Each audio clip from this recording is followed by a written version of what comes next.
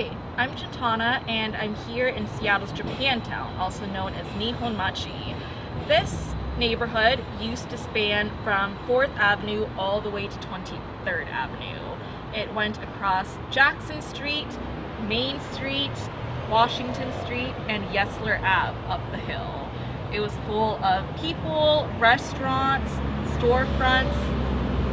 It had a ton of homes here as well. Just needless to say, this was a really, really large part of Seattle. Unfortunately though, it was a neighborhood and community forever changed after World War II and Executive Order 9066. If you're being really generous, some people would say that Japantown in Seattle today is only about 6 blocks big.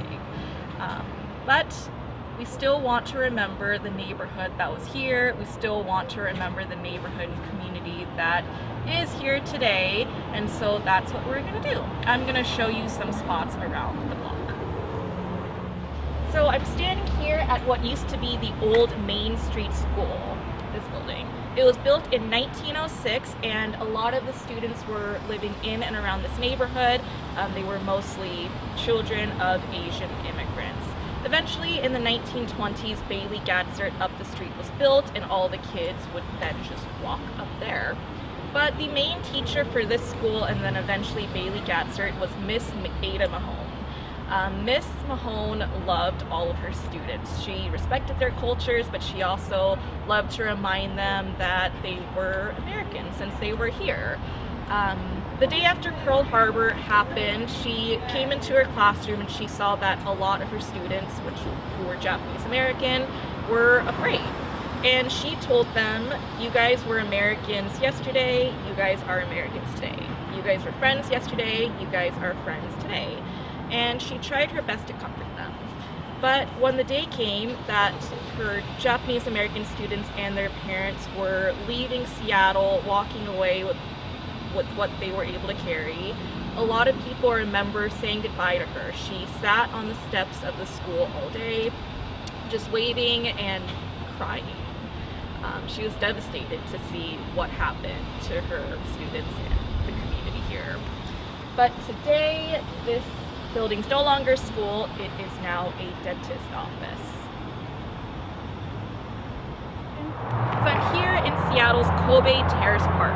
It's named after Kobe, which is Seattle's sister city over in Japan, and the terrace part comes from the fact that we're on the terraced hillside of the neighborhood. So it's pretty tiring walking up here. You have to walk up the hill. You could also walk down as well. But every springtime, it's definitely worth it to check this place out. There are a ton of these beautiful Mount Fuji cherry blossom trees that line a lot of the pathways here. So when you're walking up or down, you just have these beautiful, bright pink and white flowers above you, on the ground, just everywhere. And these trees were actually a gift to Seattle as a birthday present. So in the early years of the Maneki restaurant down the street, there was this young dishwasher that worked here for a bit from Japan, and his name was Takeo Miki. Takeo eventually went down to California to go to college down there, and then once he graduated, he returned to Japan. But he still really loved the US for taking him in when he was a young man.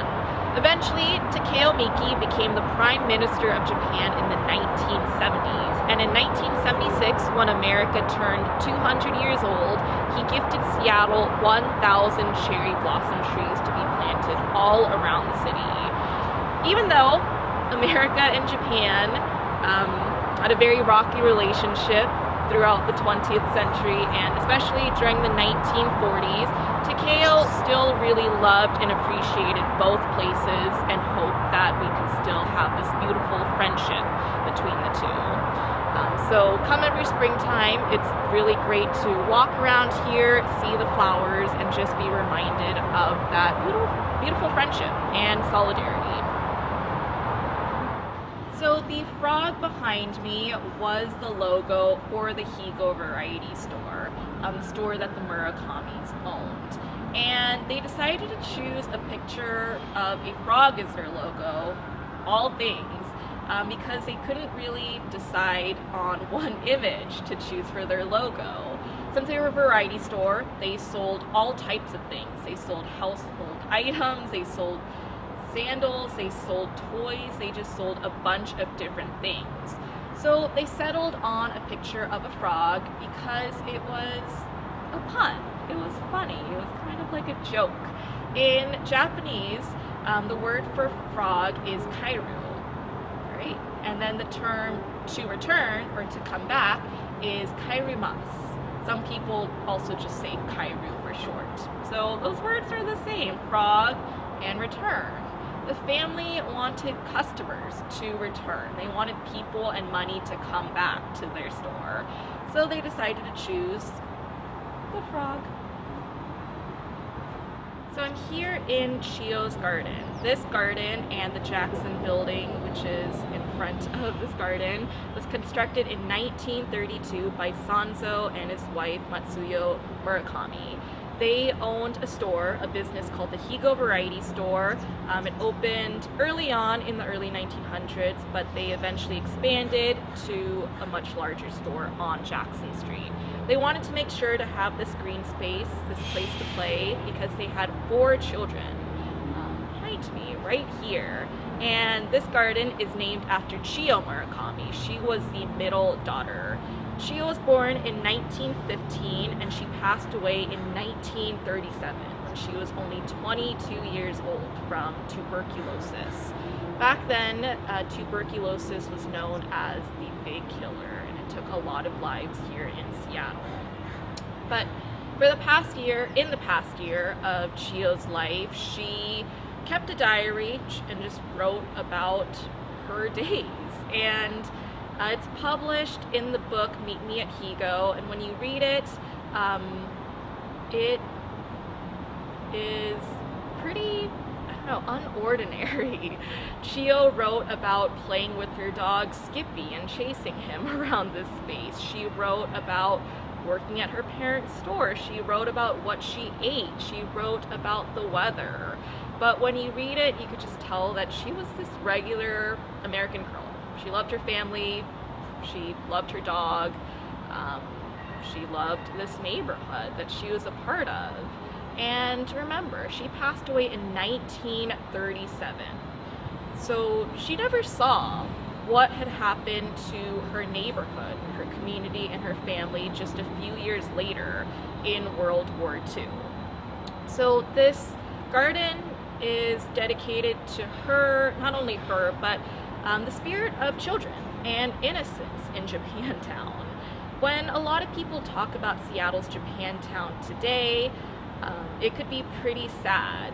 There's a lot to be said about things that are lost, things that were taken, and while those things are really important to talk about, it's important to remember that this was once a really vibrant, happy place for a lot of people too. There were a lot of kids, a lot of people just like Chiyo Murakami who loved this neighborhood and the community in it, who knew this space like the back of their hand and who just felt safe and welcomed here.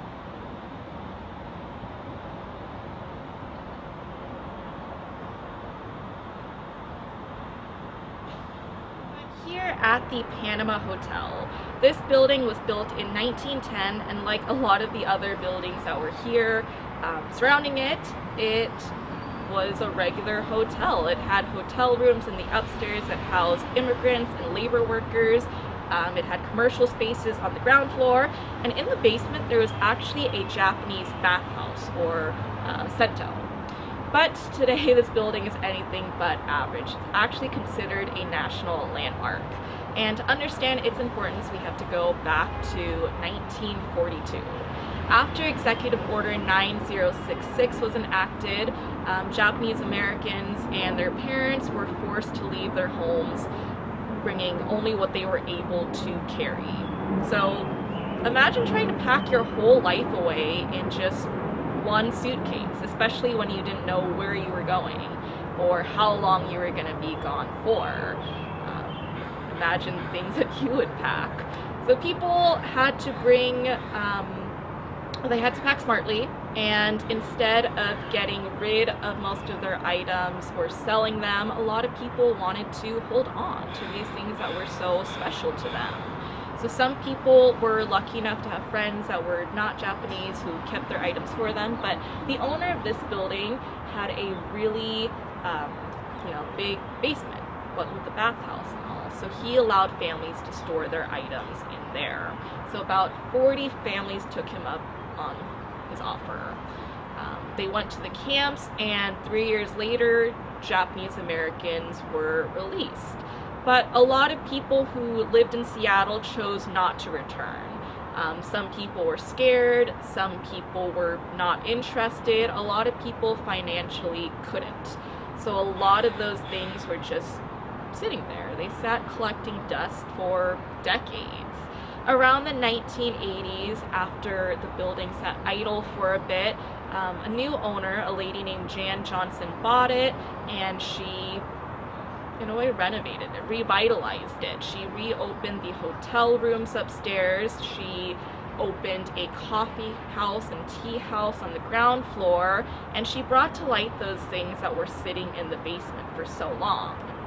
And that was a really special moment for Seattle, because at that point, this neighborhood had been changed dramatically. Most of the businesses that were owned by Japanese Americans had closed down. Most of the buildings that were here before World War II were gone. And there wasn't really a Japanese American presence here, at least not a large one like there was before. A lot of people in Seattle didn't even know that there was a Japantown. But when those items were found, it was a reminder to our city, a reminder that there was once a large community here. There were people, there were stores, there were businesses that were really taken from Seattle so abruptly, and it was a reminder of what we did.